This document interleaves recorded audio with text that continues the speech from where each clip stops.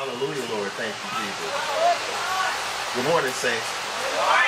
I just want to talk to y'all this morning. I am so thankful and so truly blessed. And this testimony is basically for anyone that has kids or even has children or thinking about even having children.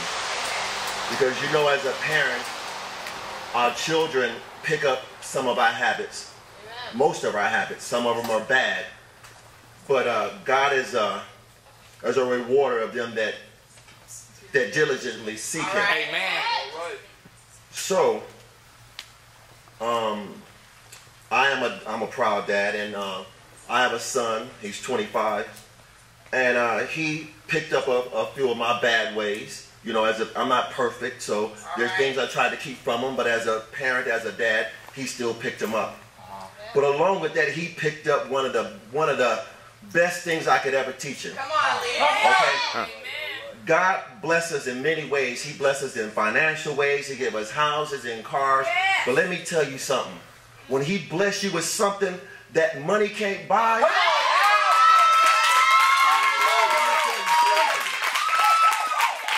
when He blesses you with something that money can't buy, it's like an undescribable feeling. Especially from your child, a grown man. So, my daughter had gone through a situation that could have been life altering. It was horrible news, right? And I called my pastor. And my pastor, he wasn't really disturbed by it. And that kind of troubled me a little bit because I'm thinking, oh, we should be praying like right hard. Let me pray. Pastor said, well, you can think of it two ways. Is your problem bigger than God, or God bigger than your problem? I said, that was it for me right there. The God I serve is bigger than any problem that I will ever face.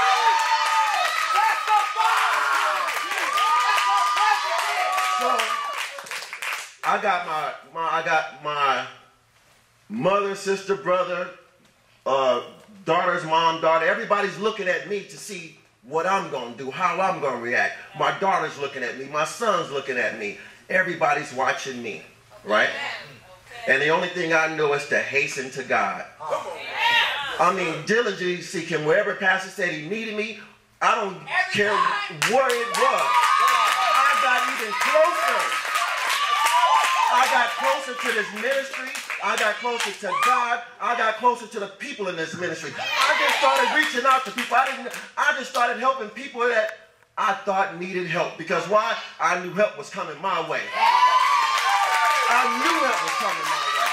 And I knew I had to show them a better way, a different way, a better way. When all else fails and you think there's nothing you can do, there's still something you can do. So me and my son, we have a really, really good relationship. We talk about everything, but it really shocked me to hear him call me the other day. And no, lately, since my daughter was healed, thank you, Jesus, she's healed. Let me not forget that. In Jesus' mighty name, she's healed. So after that, they really start talking to me and calling. Our relationship has really, really changed for the better. Although we had a good relationship, it's even better. It's like having that icing on the cake. You know what I'm saying? I don't eat cake, but those that do, you know what I'm talking about. So he calls me on the phone and he was like, he said, Dad, I want to tell you about this blessing. Well, that was just strange hearing coming from him. But he called me yesterday and said, I want to tell you about this blessing. He said, you know, he's in school, and he's going to summer school, and in summer school you don't get funded. And he was like, Dad, I was praying for a job. He said, I woke up that morning all the way to school, I'm just praying for a job. And he said, I got a job at school. At the school he's attending. And when he told me that, I know he thought I was crazy all over again because I gave God all the glory. I praised God, I gave Him glory. And then I told my family, I said, he called me and said he wanted to tell me about a blessing. Not about the good news, not what happened to me. He said he wanted to talk about a blessing. Let me tell you something about this place right here. Let me tell you about this place right here and that man right there and these people right here. Let me tell you, how powerful, anointed, blessed, and loved you guys are. You guys have shown me a different me. And not just one of you. I can say that every last one of you have contributed to my growth, my love, my fellowship, my walk with Christ. I thank you so much. God bless everybody. Amen. God will do things for you that money can't buy. God will do things for you that money cannot buy. This man right here is so faithful. He's so committed. He's dedicated. He's teachable. He has a pure spirit. He's honest. He's up front. He's not money hungry. He's a real man of God. Amen. A real man of God. Acts 17:28 says it like this: for in him we live and move and have our being. That's right. In him. As certain also of your own prophets have said, for we are also his offspring. Amen. Lee is God's offspring. Amen.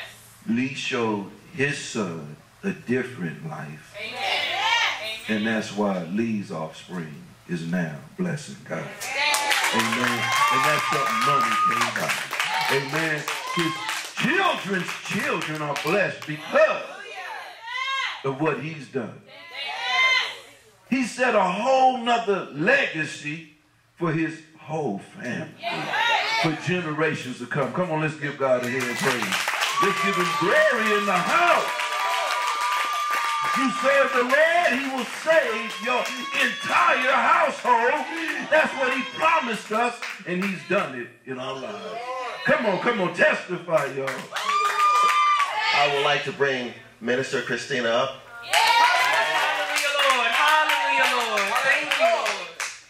This morning at 9:30, we learned, we got a little word about being thankful just for every area in our life, every place that God's taken us. Amen. And so I just went on a little spiritual walk myself, and I realized that, God definitely knows what he's doing before you're even born, right? So at 19, I was blessed with a beautiful son. Amen. And he is amazing and perfect in every way. Hallelujah, Lord. And along this journey of raising this son, God has directed my path on what to do with him, how to deal with him. And thankfully, he's always been a self-motivator and a self-starter. Amen. And I just want to do a praise report because he has just recently taken his PSATs, the pre-standardized academic testing. Amen. He is currently in the 8th grade. He'll be graduating Wednesday. But he took this test. On this test, and this is what you take once you are about to apply for college. You take the SAT, correct? So your highest score is a 1440.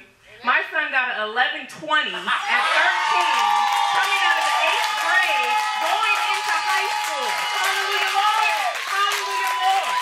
So worthy. He's so worthy.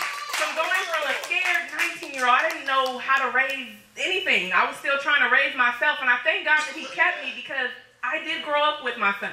Unfortunately, I was young, so we had to grow together. Amen. But God gave me a son that he knew would be perfect for me, that he knew that I could take care of, that he knew that and believed that I had the strength to deal with. So he gave me this amazing blessing when I didn't think I was worthy. Because I'm telling you, that was the most fearful job for me, was a mother. That's another life you have to take care of. That's somebody that you have to think about beyond yourself.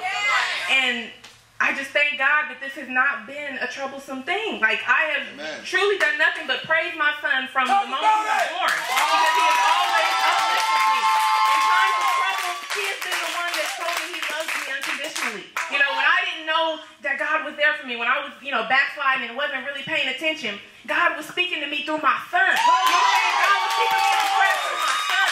So if I couldn't do it for myself, I'm doing it for my son, but ultimately I'm doing it for God. So God led us here to this place to where he can understand from a small age on what he's doing it for, which is God, upmost, directly. He's doing it for God first. And I just thank God, and I just wanted to give that praise report. Also, I enrolled him into another school before he was accepted to the academy that he got accepted to for high school.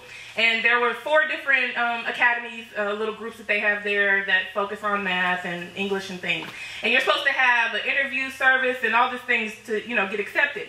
So I put him in those, not knowing what was going to happen. So he got accepted to his other school. This school calls me last week, and they're just overjoyed. They're like, Corey got accepted to all 4. We're excited. We want you, you know, to come here, you know, sign up and just bring all 4 of them, right? You know, bring all his stuff and just sign him up. And, you know, I told him, oh, I'm so sorry. Like, he won't be attending there. And then they got an attitude with me. They said, really? Where's he going to go? And, you know, I told him he's going to Soar High. And then she, you know, just was like, okay, well, thank you. And she hung up the phone. Like, I was just amazed, like, something he didn't even have to work for. Like, you know, they're just, you know, God's just giving him blessings and just handing him ways to go, you know, his way. And I just thank God for being there for us and, you know, just truly being there to guide us along the way. And I'm just so thankful and so proud of you, Corey. You are a great, great young man of God, and you are growing into something that's more amazing than anyone can know. And I just know that God has you, and he has me, and we're going to be great. It's going to be wonderful. Thank you. Thank you. Hallelujah. Hallelujah, Lord Jesus. Thank you, Lord. Hallelujah, Lord God. You bring the prophet a glass of water in the name of a prophet. And you receive what? A prophet reward. Well, the young prophet said that Corey would be accepted to Soar High School. That's what the young prophet said, who's out evangelizing right now. Amen. That's what the young prophet said. And the test of every prophet is what he says comes to pass. Because see, what you got to realize, the prophet that I'm talking about ain't me. I'm talking, how old is Joaquin? 13. I'm talking about the 13-year-old prophet. They spoke that into existence. And God would super abundantly above all that he could ask a thing. See, because what we growing up here is the leaders of this world. What we raising right here is the most anointed children this earth has seen. Yeah, that's what we raising around here. And I thank God that we have mothers that's smart enough to bring their sons and daughters to a ministry that's training the youth, that's training the young people to run this nation, to run this world. And that's exactly what they're doing. You didn't hear me. They got 4 programs at the school. He was accepted in all 4 of them and had to turn them all down. See, y'all don't hear me. That's the kind of blessings you got coming, because the Bible says a child shall lead them. Oh, God is so good. God is so good, and I'm so proud of each and every one of us. Amen. God bless you all. God bless you all. Come on, testify. Talk about how good God is. Hallelujah, Lord. God, this woman of God right here serves. Boy, if I got on orange, I got an orange hanky. If I got on blue, I got a blue one. This woman, come on now, dressed diligently, keep my office clean, smelling good. You walk in there, you think you done stepped in heaven or something. And all I gotta say, that's Christina, because she.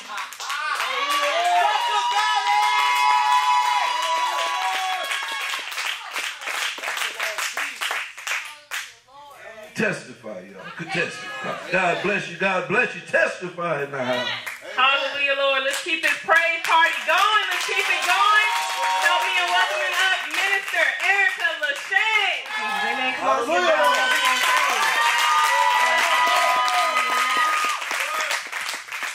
Amen. I have a testimony as well. I mean, when you're doing God's will, when you're trying to do the right thing, he just continues to order your footsteps. Amen.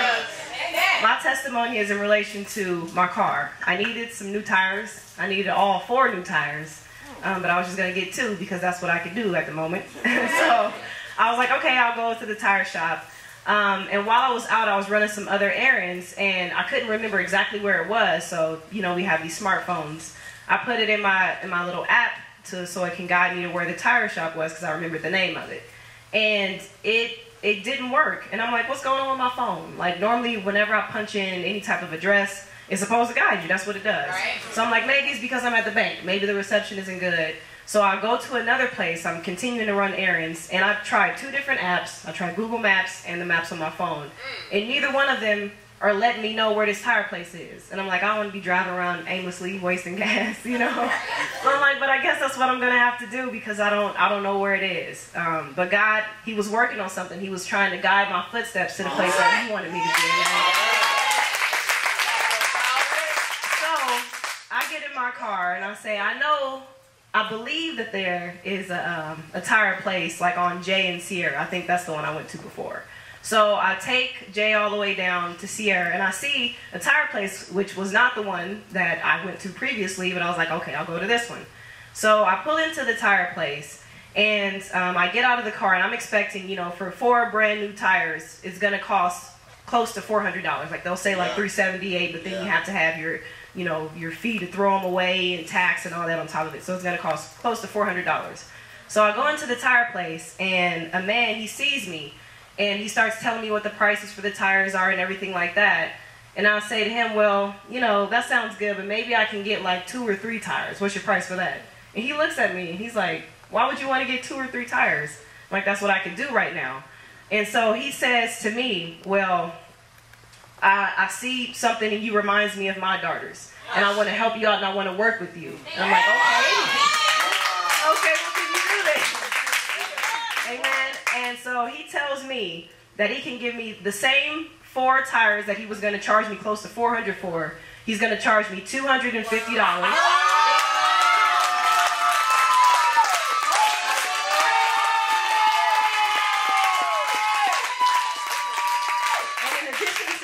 Because I told him I could spend like $200. He said, you can pay me $200 now, and then when you get the other $50, you can come back and pay me back.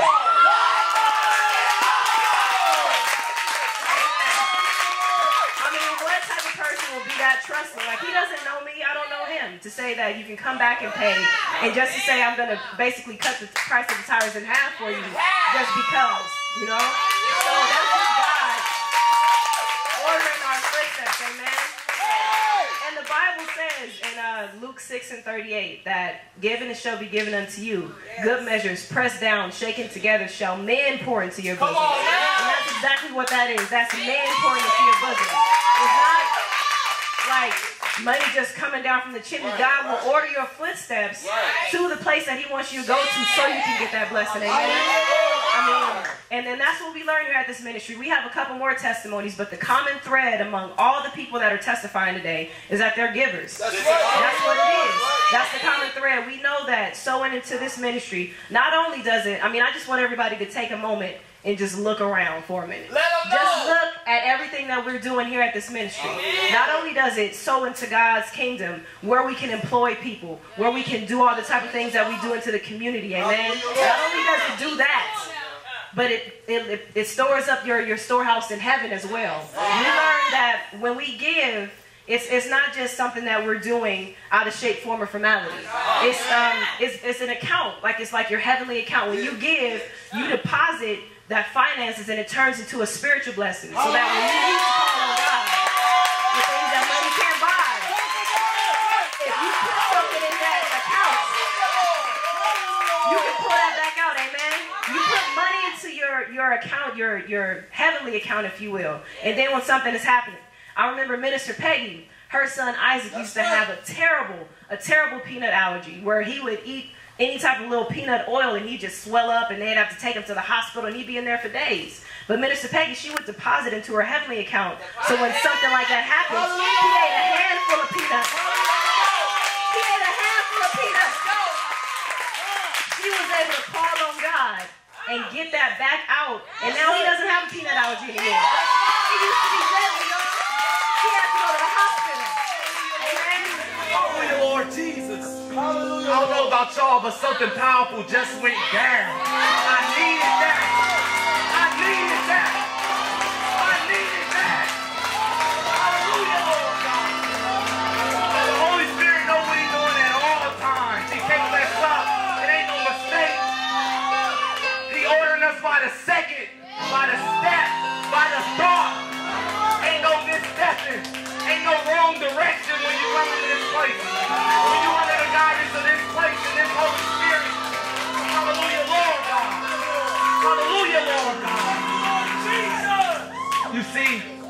This month has been crazy.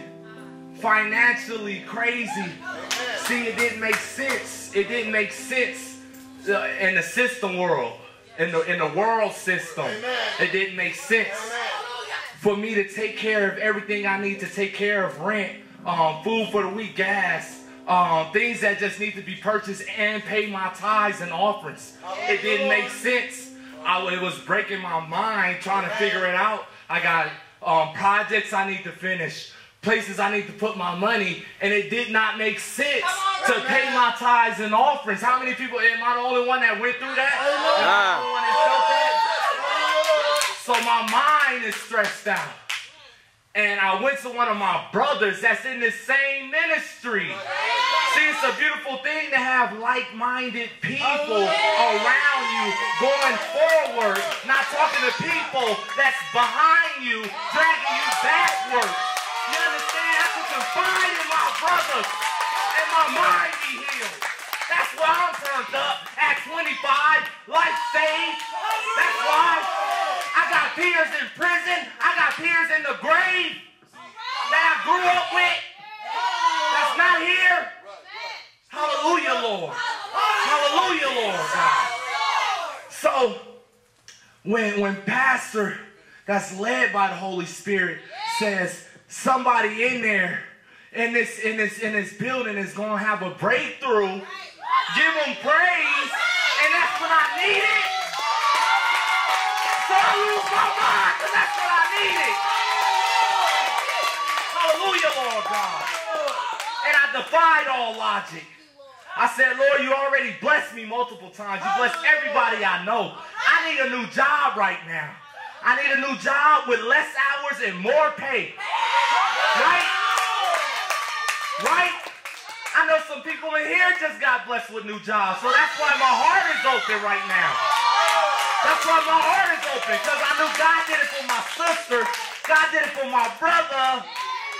He gonna do it for me. Because he said he ain't no respecter of person. Right? That's if we going by this word that he said, right? So I defied all logic because I need something. Amen. So I said I ain't gonna listen to that.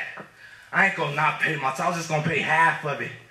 I went over and beyond because our pastor and our first lady, they're accustomed to going over and beyond. Over and beyond. How can I just do less? Right? I'll be spitting in their face all the hard work they did and I just did half. I got people that's blessing me. I forgot I blessed them. I forgot I helped them out. I got people shaking my hand with money and they're talking about I didn't forget. When you condition in your heart that say, I'm going to defy logic, I'm going to do what God say, because I heard our president of Men's Fellowship say, our God is bigger than our problems. Our problems ain't bigger than our God. God knows my financial situation. He said his son is watching him. I got kids watching me. How can my kids see me do halfway or less than? And I'm expecting something from God. I need less time and more pay. That's even more outrageous, right? So I went above and beyond. I grabbed that financial breakthrough. I grabbed that I got people, I sent in my resume, sending my resume out. Didn't hear from nobody, right? A lady come back. She gave me a response talking about that she couldn't read the format. If I could send it in Word, if I could just email the words out to the from my resume. Now, that's unheard of. In the work world, if you don't have your title or your subject in the right place, they dismiss the whole email, right? They dismiss the whole email. That's what's been happening to me my whole life. But right now, in these few years, I'm doing something I ain't never done, right? Because I'm trying to get to a place I ain't never been. All my family is borrowers and renters. My whole lineage is borrowers and renters. I'm trying to be an owner and lender. So I got to do something my family ain't did. I got to give what my family ain't gave. And I'm turned up about it. And y'all going to have another testimony. Because the lady said, just give me back what you need. Just give it in Word format. Just give it in Word format. I got her number, her email. her cell, her office. Hallelujah, Lord, because of this place. Because of these people. My brother saying, well, hey, what you tripping for? Just give it. Gotta work it out. What you stressing for? We talking about rest here. Gotta work it out. I said, for sure, you're right. That's what I'm going to do. But if I was talking to one of my knucklehead friends, they would have told me to do something foolish. Disrupt my whole lineage. Throw my whole blessing out. When this place has been proven to be good ground. It's proven. We just sent it up, be expecting, because I'm expecting mine, and I'm going to tell y'all about it. Hallelujah, Lord Jesus. Hallelujah, Lord God. Hallelujah, Lord Jesus, Lord. I'd like to call up another minister that got something exciting to tell y'all how God has been blessing her. Let's put your hands together for Minister Rosa. Hallelujah, Lord Jesus. Hallelujah, Lord Jesus. Thank you, Jesus. It would probably take all day for me to get out every little aspect of the testimony and everything that God's been doing over the course of the last year in my life. So I'll start back. First off, when I came to the ministry, I think I was in the ministry for all of 2 months before Pastor set me aside and gave me instruction in a secular job. And since then, I've been employed since I came into the ministry. First job ever, never worked fast food, never worked retail. Got a job in banking with no history, no resume, no high school diploma. This is how I came into the ministry. This was as soon as I came in, right? And through that job, I've been able to financially provide for my household and my son for all these years. And even that job, went out of state, I got blessed with another job. So I've always worked for like a major corporation, I guess you could say. And when I left AAA for maternity leave, God told me I didn't have to go back. Now, I thought it was for one job that didn't end up working out. So, whatever. But, so maternity leave, you get about 8 weeks. 6 weeks if you have it naturally, 8 weeks if you have a C-section. They give you 8 weeks of paid disability before you have to go back to work, right? 8 weeks. So I took my 8 weeks, and I didn't want to go back. So, they told me, go to the doctor. Say you have postpartum depression and get them to write you off. I didn't have to do none of that, right? I made a doctor's appointment. I went to the doctor. I walked in there. She didn't ask me no questions. She just said, do you need some more time? I said, yeah. So, as part of this testimony, Joby's mom actually works there in the front. So, I know that they're used to giving people like an additional 6 weeks. They'll give you like an additional 6 weeks when you go to the doctor. If you say that you are having separation anxiety, which I didn't have to say, I didn't have to claim nothing, I just need more time. So when I walked out, the doctor wrote my note off. So I'm like, cool. So they get to extend the disability, give it to my job, I get more time off. I don't know what I'm doing yet, but I know God told me I didn't have to go back. It's a long commute. I was working in the valley. So altogether with traffic, I was commuting about 3.5 hours a day on top of an 8.5 hour workday. So when I walked back out to the front to say bye to Joby's mom, I'm like, bye. And she's like, oh, did they give you time? I said, yeah. And I just showed her the paper. I hadn't even thought about it. She said, what? They gave you 3 months instead of 6 weeks, right? So this is like, that was already crazy because nobody gets an additional 3 months. I ended up going back again and getting another 6 weeks after that. So God just continued. You want to stay home? I told you wasn't going back. So I'm like, okay. But then, that starts running out. So then I started to get nervous. Okay, well, God said I wasn't going back. And when I left, I told this other girl she could take over my position.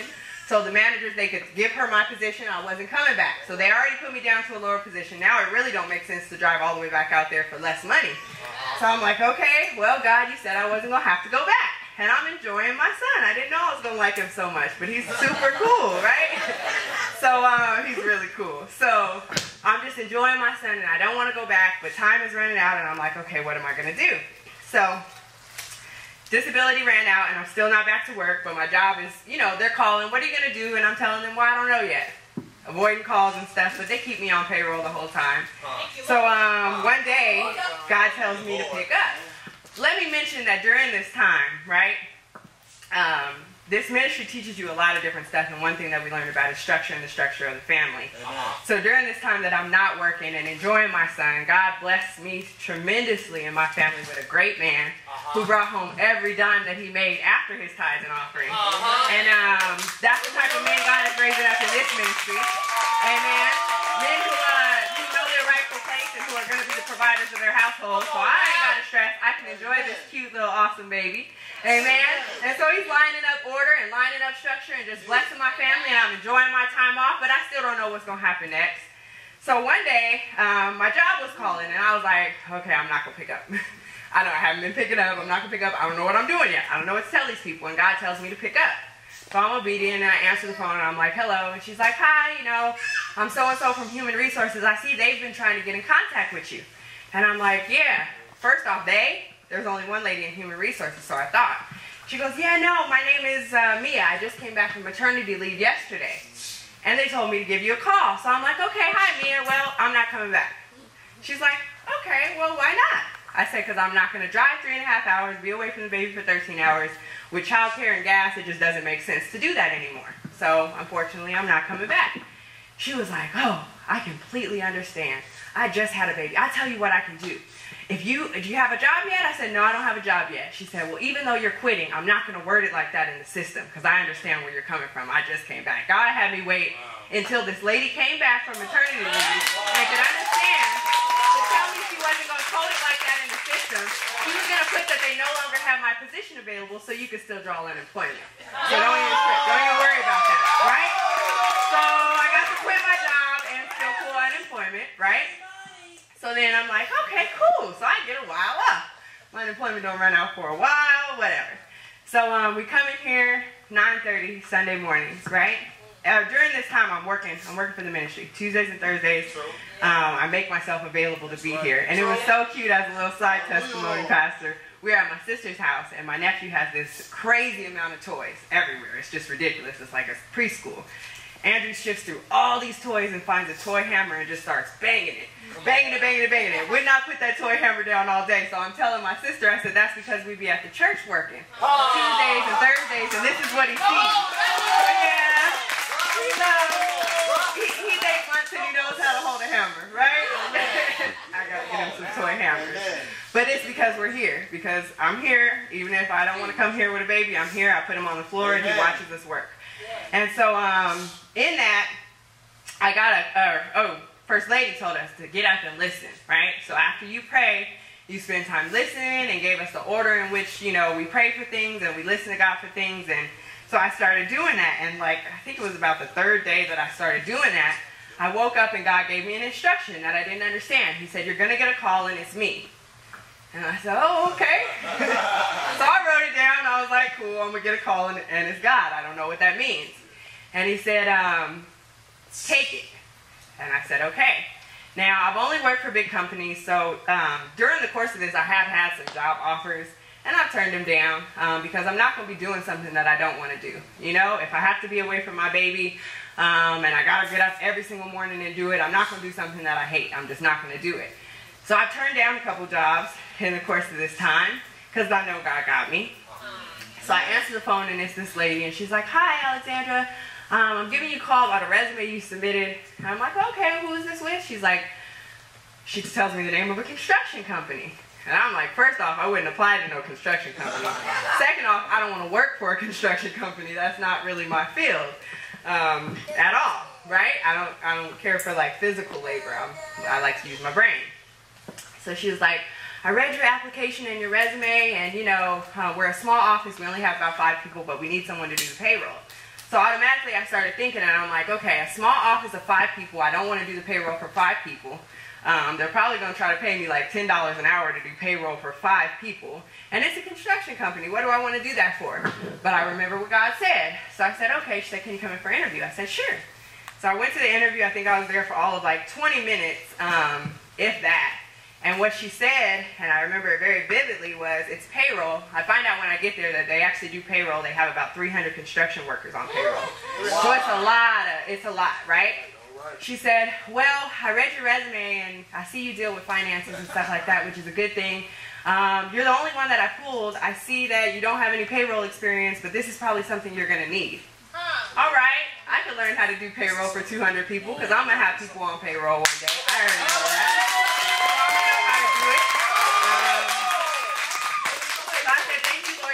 And then she's like, well, basically, when can you start? What can we pay you? What can you do? How much would you need us to pay you? And when can you begin? And I'm like, okay, so we negotiate terms and it's all good. And I ended up starting like 3 days later, which is crazy. But the crazy part about it is I wouldn't ever have looked for that opportunity. So I know it was God. Wow. And after being there for about 2 weeks now, I really see that it's God because it's everything that I need. I get my 3.5 hour a day commute is now in total about 8.5 minutes. That's there and back. Amen. I was really worried about Andrew because he's very dependent on me to the point where he won't take a bottle or anything. So I get to come home because it's a small company.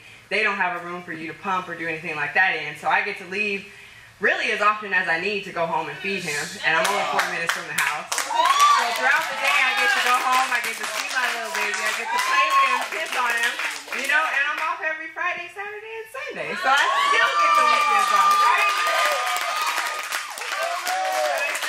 And like I said, that is truly only a portion of what God has done and in this whole process of where he's had me and what he's done. And I'm just so grateful because every single thing that we learn in this ministry is not for in here. Amen. It helps us be better people in here, but the faithfulness and the consistency. See, I've kept the job since I came into the ministry because I know how to be on time. Amen. I know how to be committed. I know how to be faithful. I know how to not call out even if I don't feel good. I know how to, the things that we learn in this ministry, amen. It truly blesses our lives. It blesses us as parents. It blesses our families. It blesses our careers. Amen. Whatever we have. Amen. Yeah. That's my testimony. God is quite amazing. And I am going to urge anybody in this room who does not have a job, a steady job, and is available to come here and work, there is so many blessings you get out of it. Number one, like Pastor said, you cannot stay unemployed. When you give to God of your time and you help do this and build this so that the anointing can flow in here, so that people can come in and see this, so that we can do God's business, if you take care of God's business, he's going to take care of yours. Amen? Every single time. So if you're not working and you have the ability to be here on a Tuesday or a Thursday, you get to connect with the man of God on a different level. It's not a Sunday service where he's up before the people. You get to actually sit down and talk to him. You get to learn things that you never learned before. My 8-month-old knows how to hold a hammer. Amen. And stuff that you couldn't even imagine getting in this place. Amen. You get closer to your brothers and sisters. Like Lee said, iron sharpens iron, so we just be here working and strengthening each other and building each other. And then you get the pride of walking in here. When I walk in this place every Sunday, I love this place. I can look at that back wall and remember covering those walls. And it does something to you, because how can you not have faith and believe in the vision when you help bring it to pass? Like, you see what you build in here? It's you walk in here every Sunday and you want to invite people. You want to build this place. Like, I encourage anybody who is available to assist the man of God and help build this ministry on Tuesdays and Thursdays, especially if you're looking for a job, need a job, or need anything from God. I suggest you be here. It would be very beneficial to your life. Amen.